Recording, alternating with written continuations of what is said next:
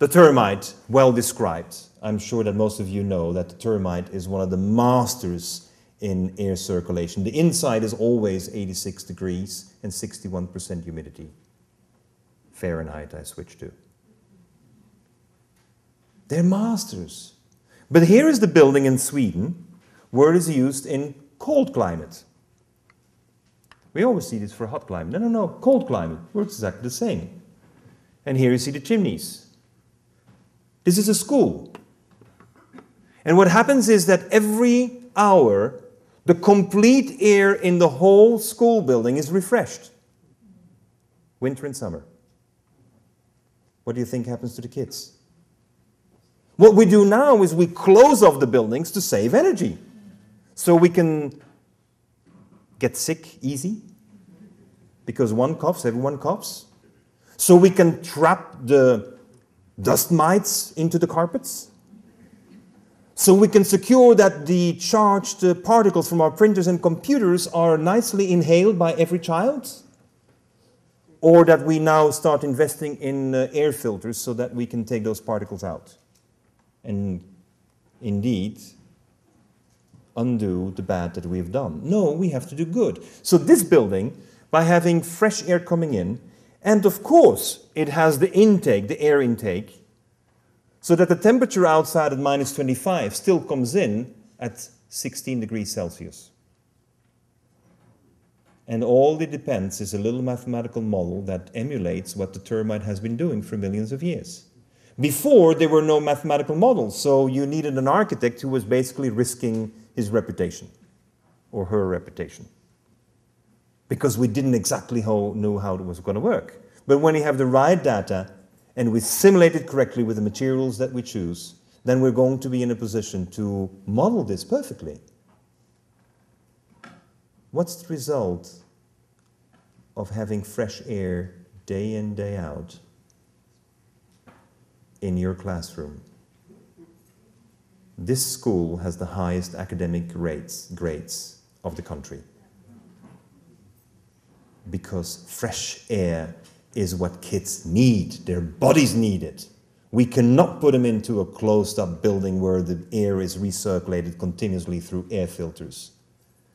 Where, by the way, we're running the high risk of Legionella diseases, and therefore we will be using some harsh chemicals to secure that no Legionella will ever stick to any of those filters.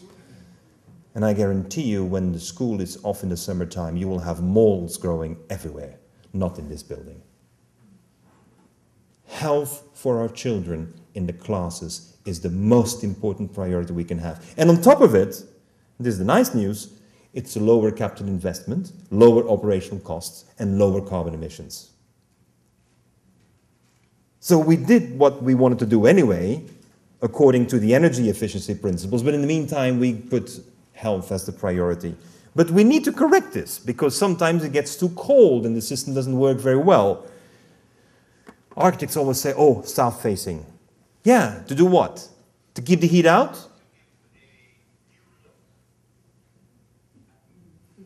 No problem. Again. Think about this. When we have a force coming at us from nature, we go against it. No, harvest it. Take it in. I mean, this is what Aikido is, this is what Judo is, this is what we all should be doing. We should harness those forces. So what's happening with this here? Again, you see the black and white? We're playing again with black and white. But what's happening here? Cold air comes in here. The black are old recycled tires. The flickering shine is aluminum. So air comes in with aluminum and black tires, it heats up. The air goes in here and just sucks right up. And of course, when it's winter, this gives heat. What does it do in the summer? It gives more heat. What do you do when you have more heat? You take off your clothes. Oh, wow, yeah. Yeah, Ford Motor would love that. What do you do when you have hot? You create cold. with a heat exchanger. So basically, this gives you hot air in the wintertime and cold air in the summertime. And what do we have? A black wall, period. And a heat exchanger. The heat exchanger is right in there. The beauty of the heat exchanger on top is that cold air tends to go downwards. And when the hot air goes up, well, then the hot air is expanding, and then the way you design it, it will flow inside with the force of the expansion of the air. This is your air conditioner of the 21st century. Actually, no, it's the air conditioning system that's been operating for millions of years. But General Electric, Daikin, and a couple other companies thought it was more profitable to sell you these machines, which need maintenance, which guzzle your energy. And how many of the research department of General Electric and Daikin or Mitsubishi is actually interested in this? None. This is undermining the business.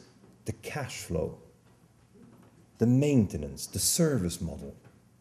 And so what we're realizing is that by something that is as simple as this, we're eliminating a $40 billion business, which we shouldn't have had in the first place.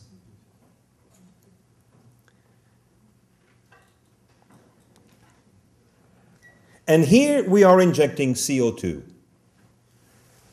This was called unrecyclable glass. It's green, brown, and white together. There you see the machine from Albuquerque, the new machine installed by Earthstone in Albuquerque on the landfill.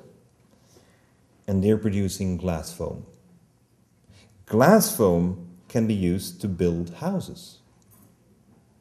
Now, let's take this logic a little further. This is the houses in Sweden. That's not from Earthstone, that's from a factory in Belgium. Totally separate from Earthstone, but some of you may know Earthstone. What is happening here? We're taking glass, and glass is like aluminum. It has a lot of embedded energy. And so that glass and that embedded energy is reconverted by injecting CO2 into a building material, which is a structural building material. Structural building material. It means it replaces steel, reinforced concrete, and cement from recycled glass. So our program in Bhutan is that Coca-Cola went to the Prime Minister of Bhutan and presented a report about this thick to explain to the Prime Minister why Bhutan should permit them to use PET bottles as an ecological solution versus glass bottles. So I told to the Prime Minister, let them talk to me. They wouldn't, but so I talked to the Prime Minister. And as a result is Bhutan is at the point of banning all plastic bottles because of this. Sorry. Because of this. When you have a glass structure, glass foam structure, then you have no vermin, no rats ever coming into your building. No molds will grow in there. It's an insulator and a structural material all at the same time.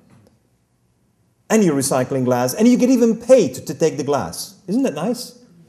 You remember what I said, multiple benefits? Now this is multiple benefits. And so for Bhutan, instead of having to import the pellets, instead of having to import the PET bottles with Coca-Cola from India, it now has to come in glass. And yes, we accept that it's 16% lesser energy efficient on that operation. But the system is that we don't have to import any more of the reinforced concrete steel. And that saves a lot more energy. And on top of that, with solely 5 million bottles, we have a break-even for the factory. And in Bhutan, that means for 100,000 people in the country, a factory. There are 850,000 people living in Bhutan. That means we have minimum 8 factories generating jobs. And this is how I share with the Bhutanese that the gross national happiness can go hand in hand with growth in the economy on the condition you choose the right technologies, the right business models. And you go for both. Analyze them both. Don't say that I have to give up a little bit of this to get a little bit of that. And Bhutan has been saying no to a lot of things. No to plastic bags, no to smoking in the country, no to junk food. 100% tax is imposed on junk food now in Bhutan. 100% tax.